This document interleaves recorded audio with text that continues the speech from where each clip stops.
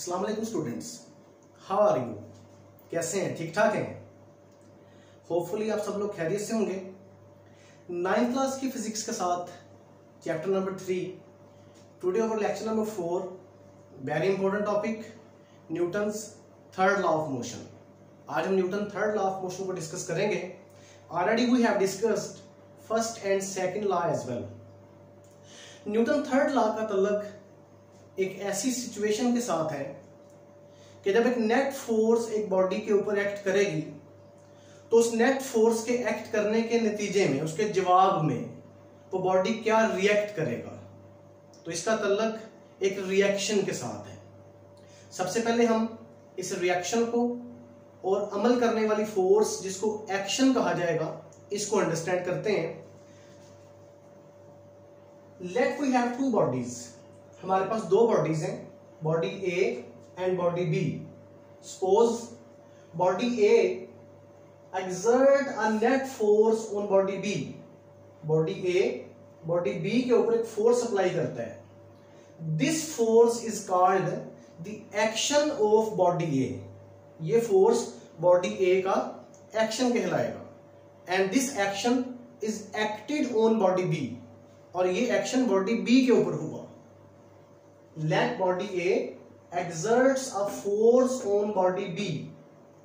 Body A ने body B के ऊपर एक फोर्स लगाई और ये बॉडी A का एक्शन था जो बॉडी B के ऊपर हुआ। सिमिलरली इसके जवाब में in return the body B also exerts equal amount of force on body A. Body B ने बॉडी A के ऊपर सेम फोर्स अप्लाई की, सेम मैग्नीट्यूड की फोर्स अप्लाई की अपोजिट डायरेक्शन के अंदर। ये फोर्स जो बॉडी बी बॉडी ए पे अप्लाई करता है तो ये फोर्स ही है, but this force is called the reaction of body B. ये बॉडी बी का रिएक्शन कहलाएगा। और ये रिएक्शन किसके जवाब में था? ये बॉडी ए की जो एक्शन की फोर्स थी उसके जवाब में था। In return body be also exerts a force on body ए। जवाब में बॉडी बी भी बॉडी ए के ऊपर एक फोर्स अप्लाई करता है and this is called reaction. अब एक्शन और रिएक्शन को समझने के दौरान एक बड़ी अहम चीज वो ये है कि एक्शन एंड रिएक्शन हमेशा दो डिफरेंट बॉडीज के ऊपर होते हैं। Action and reaction always act on to different bodies. Body ए ने बॉडी बी पे एक्शन की फोर्स अप्लाई की, बॉडी बी ने बॉडी ए पे रिएक्शन की फोर्स अप्लाई की। तो याद रहे एक्शन और रिएक्शन दो अलग अलग बॉडीज के ऊपर होगा। Now we will discuss the definition of Newton third law of motion. Very simple definition. For every action, हर एक अमल करने वाली फोर्स के लिए there is always an equal but opposite reaction.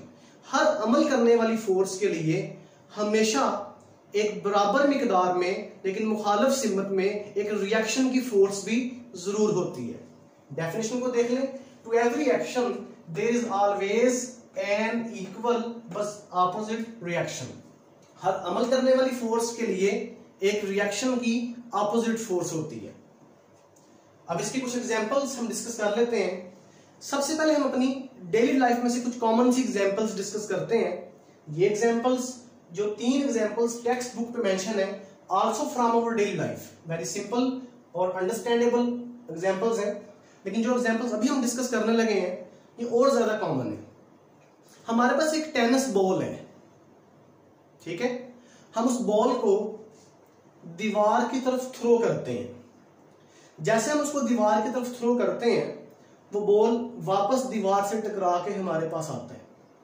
तो ये एक्शन और रिएक्शन का एक अमली नमूना था। जब आप बॉल को दीवार की तरफ फेंकते हो तो बॉल दीवार के ऊपर जाके जहां पे स्ट्राइक करता है, जिस जगह जाके वो टकराता है उस जगह पर एक एक्शन की फोर्स अप्लाई करता है। जवाब में दीवार उतनी ही फोर्स के साथ उस बॉल को वापस धकेलता है। अगर आप फोर्सफुली बॉल को दीवार की तरफ थ्रो करोगे वो उतनी ही तेजी के साथ वापस भी आएगा, ठीक है। दूसरी एग्जांपल, हमारा जमीन पे चलने फिरने का अमल एक्शन और रिएक्शन का नतीजा है। हम अपने पाँव की मदद से जमीन को डाउनवर्ड और बैकवर्ड पुश करते हैं। जवाब में जमीन हमें अपवर्ड और फॉरवर्ड पुश करती है।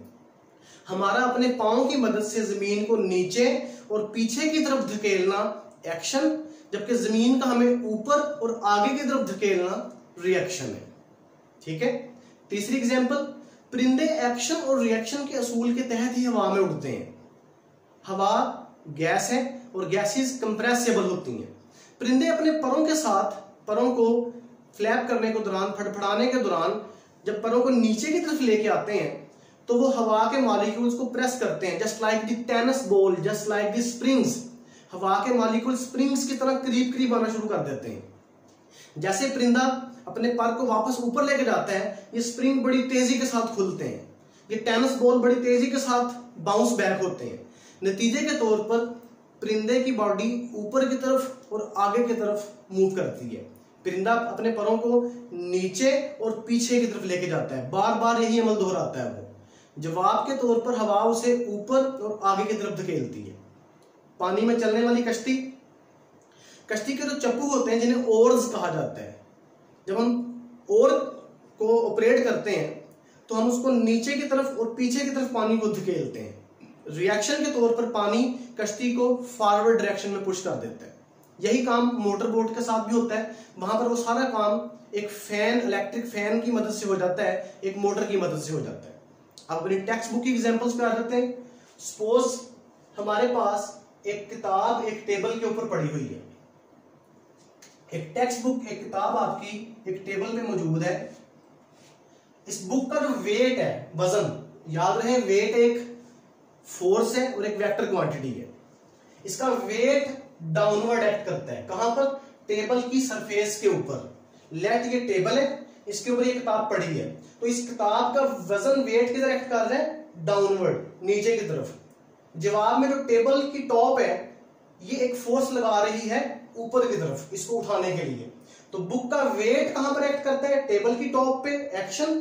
टेबल की टॉप एक रिएक्शन की फोर्स अप्लाई कर रही है ऊपर की जानिब। किसके ऊपर? किताब के ऊपर, वो रिएक्शन है। नतीजे के तौर पर ये किताब इस टेबल के ऊपर पड़ी रहती है जब तक हम इसको एक प्रॉपर नेट फोर्स अप्लाई करके इसकी जगह को चेंज नहीं कर लेते या उठा नहीं लेते। तो वेट डाउनवर्ड और रिएक्शन की फोर्स अपवर्ड, दोनों इक्वल है। दूसरी एग्जांपल, एयर फील्ड बलून। हमारे पास एक हवा से भरा हुआ गुब्बारा है, एयर फील्ड बलून है। अपने अपने हाथ में ग्रास्प किया हुआ, पकड़ा हुआ है। जैसे हम उसको रिलीज करते हैं, वो ऑब्जर्व कि गुब्बारे की जो टेल है, इस टेल में से हवा बड़ी तेजी के साथ रश आउट करती है। Air rush out from tell. हवा बैकवर्ड, पीछे की जानब तेजी के साथ रश आउट करती है। हवा का ये रश आउट करना एक्शन कहलाता है। और इस एक्शन के जवाब में हम ऑब्जर्व करते हैं कि बालून जो है, गुब्बारा जो है, वो फॉरवर्ड मूव करता है, आगे की जानब मूव करता है। जितनी तेजी के साथ हवा बैकवर्ड मूव करेगी, रश आउट करेगी, उतनी तेजी के साथ ये बालून फॉरवर्ड मूव करेगा। That was another example of Newton third law. तीसरी और लास्ट एग्जांपल हमारी डेली लाइफ में, रॉकेट्स और जेट प्लेन्स, हवाई जहाज और रॉकेट्स जो स्पेस में रिलीज किए जाते हैं, वो बिल्कुल न्यूटन थर्ड लॉ को फॉलो करते हैं। रॉकेट्स का वर्किंग प्रिंसिपल ये है कि इनके अंदर फ्यूल्स के तौर पर गैसेस को फिल किया जाता है। वो गैसेस बर्न होती हैं जिसके नतीजे में रॉकेट्स ऊपर की तरफ फ्लाई करते हैं। अब कैसे करते हैं? रॉकेट के इंजन में फ्यूल गैसेस मौजूद होती हैं। जब ये फ्यूल गैसेस बर्न होती हैं तो ये हॉट गैसेस बड़ी तेजी के साथ एस्केप होती हैं डाउनवर्ड। इन गैसेस का नीचे की तरफ आना और जमीन से टकराना एक एक्शन है। इस एक्शन के नतीजे में जमीन इनको पुश करती है फॉरवर्ड, ऊपर की तरफ। तो रिएक्शन के तौर पर रॉकेट्स फ्लाई अपवर्ड, ये ऊपर की तरफ फ्लाई करते हैं।